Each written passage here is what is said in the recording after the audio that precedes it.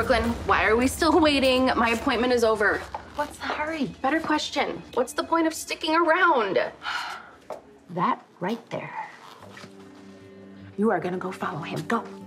Wait, why am I following him? And what do I do if he sees me? You say something nice. Oh, I know. Ask him for coffee.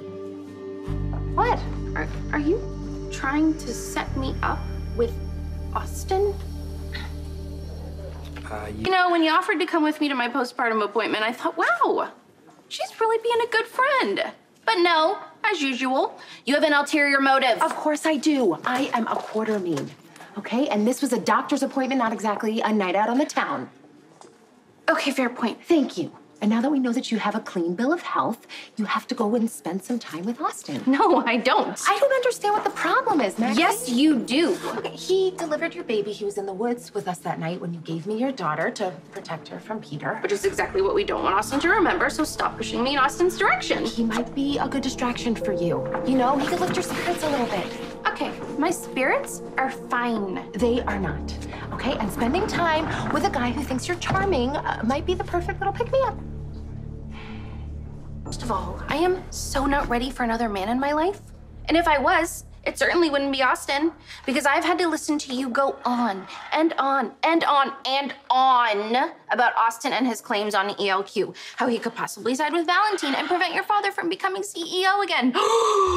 That's it, isn't it? What's up? How did you put it? You had an ace in the hole when it came to Austin? You were talking about me, weren't you? Oh my God! Hey. How long have you been here? Too long. Have you seen Leo? I can't find him. Breathe. Don't worry, we're gonna find him. It's a big hospital. He could be anywhere. Okay, I just spoke with hospital security. They are all over finding Leo, Dad. Thank you. I mean, I turned my back for like 10, 15 seconds to talk to the pediatrician upstairs, and then I turned back around and he was gone. Kids do that. I think Georgie can teleport. Yeah, well, with Spinelli as a dad, I'm not surprised. Look, he's gonna be fine. I hope you're right.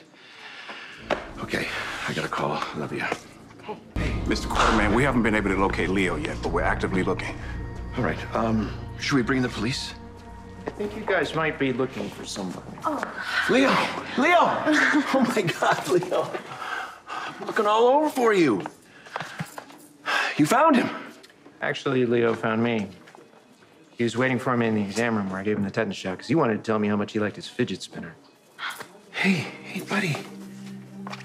Why didn't you tell me you were gonna go over there? Because I wanted to see Dr. Austin.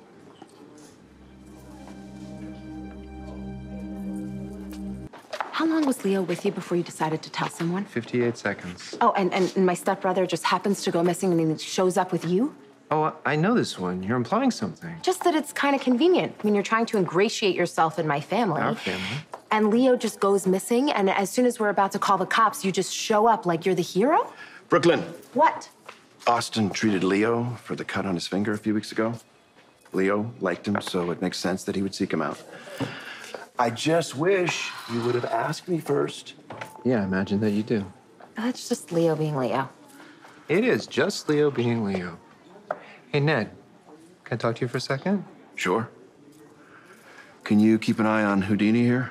Yeah, absolutely. Hey, so I have something here that I think you might get a little kick out of. You just kind of go like that, and then you go like that. That's pretty cool, huh?